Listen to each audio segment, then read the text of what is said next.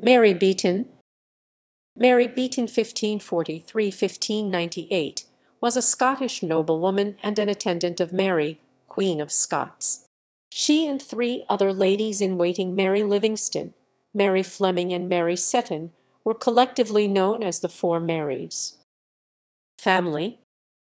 Mary was born in 1543, the third of 5 children of Robert Beaton, 4th Laird of Crike, and Joanna or Jane Renwall.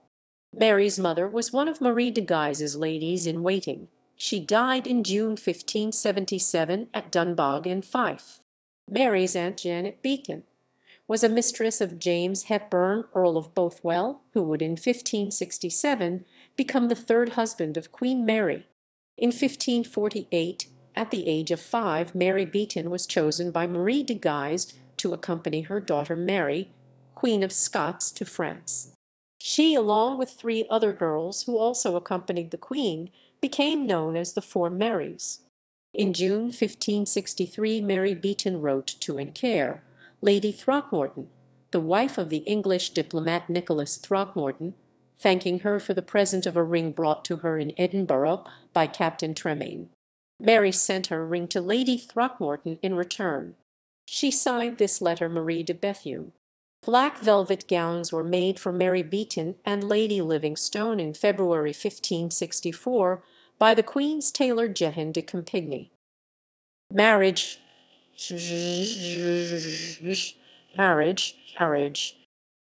Mary, described as having been pretty and plump, with fair hair and dark eyes, attracted the attentions of an older man, Thomas Randolph.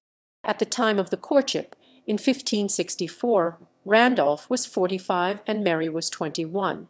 Randolph was Queen Elizabeth's ambassador to the Scottish court, and wanted Mary Beaton to spy on her mistress for him, which she refused to do. In April 1565, Mary Beaton and Randolph teamed up to play bowls with the Queen and Lord Darnley at Stirling Castle. They won, and Darnley gave Beaton a ring and a brooch with 2 agates worth 50 crowns. One of Randolph's Scottish contacts, Alexander Clark, sent him a letter teasing him about their relationship in a joke using nonsense words. And as to your mistress Marie Beaton, she is both Darimpus and Sklenbrunet, and you in like manner without contrabaction or kiltiparant, so you are both worth little money. George Buchanan wrote Latin verses praising. Mary Beaton eventually married Alexander Ogilvy of Boyne in April 1566. They had one son, James, born in 1568.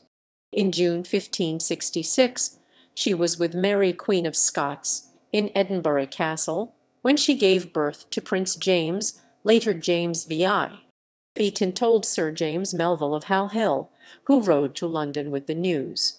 After the execution of Queen Mary, it was claimed by the writer Adam Blackwood in 1587 that Mary Beaton's handwriting was similar to the Queen's, and so some of her private letters might have formed the basis for the casket letters produced to incriminate Queen Mary.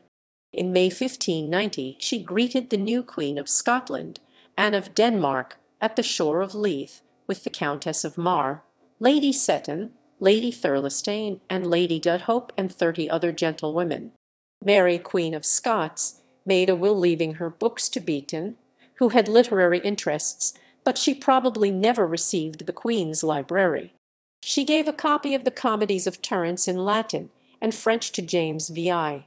Later, she became a friend of the poet William Fowler, who served as secretary to Anne of Denmark. He dedicated a translation from Ariosto to the Right Honourable Lady Mary Beaton Lady Boyne. She wrote a poem to preface his translation of the Triumphs of Petrarch. She died in 1598 at the age of 55. In popular culture, in the 2013-17 CW television series Reign, the character, Lady Greer, played by Selina Sinden, is loosely based on Mary Beaton.